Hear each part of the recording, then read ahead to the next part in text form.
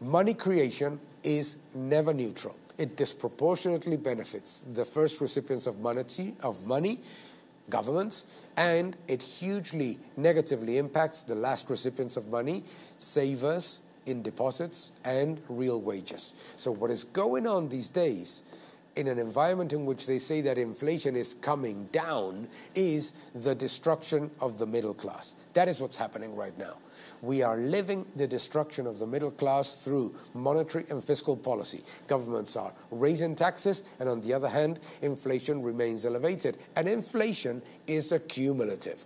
When they say that prices are coming down because inflation has gone from 9 to 5%, that is not going down. That is reducing the percentage of increase in prices. And because it's cumulative, you have to add to where it's coming from. So if you had 5% inflation on 1 year and 5% inflation on the other, is going to be more than 10% in 2 years. So this idea that what we are living right now is a reduction in inflation is simply incorrect.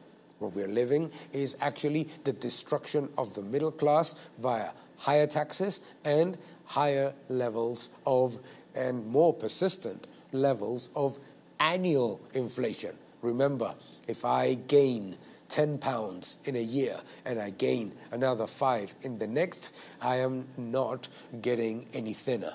And that is exactly how inflation works. If inflation was 5% in 1 year, and it's 5 or 6% the other, it is rising much faster than it should, than it could, and it certainly is destroying the ability of the middle class to save and to purchase the daily goods and services.